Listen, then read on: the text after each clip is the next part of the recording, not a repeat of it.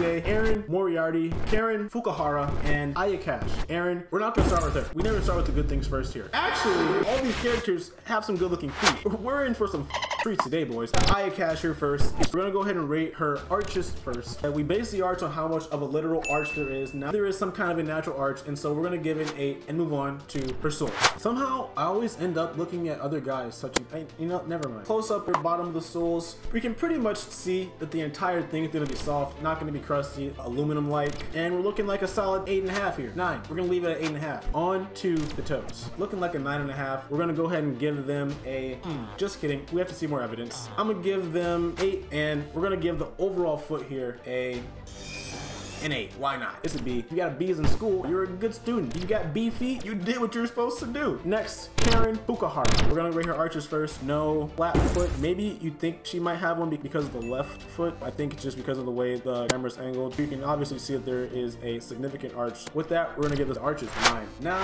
the soles, it's just not usual to have your soles pointed towards the camera. And then people like me are looking for them. So people like her are probably avoiding doing it. 12 seconds later. Maybe people do just want to show their feet. 7, 7.5. I think that's gonna do. Moving on to her toes. I would say that they're looking like a solid 10. No blemishes on the foot. Nails cut to perfection. Monica Skipper. Good looks. Looking like a solid 9. But it is a hesitant 9. We're gonna give Karen Fukuhara's feet a 9.5. And moving on to the last batch of toes, arches, and soles for the video. Erin Moriarty.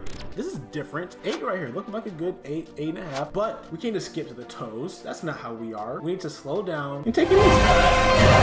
I think they're like an 8. I think they're pretty good. Nothing too curved, nothing too flat. Moving on to her soles. Might be a little bit dirty, you know. She could have been walking around, got some poop on them. I wasn't there. I couldn't have wiped it off for her. I would have been there for her. Like, no one else was. So we're gonna give her soles a 7. We're gonna move on to her toes now. Who gives a fuck about the arches and the soles? Some of you guys do. I still don't know why you guys do, but you guys do. That is why I sit here and tell you guys what I think of them. Toes right here, they're kind of stubby. Not really stubby, but they're just on the shorter side. Nothing wrong with that, obviously. Black nail polish. They look cut evenly. They look clean, no blemishes. I'm feeling like a 9 is pretty justified. 1 or 2 more pictures. Can't really see the entire foot, but it is a good one. I would, in this picture, once again, give them a 9. So this was almost a really good one, but unfortunately, they felt like their watermark should go directly over the subject of the photo. Whole foot right here. Bambi and the Babe. All right, toes, a little on the shorter side. Pinky nail is trying not to evaporate into thin air. With that, we're gonna give Erin Moriarty's feet a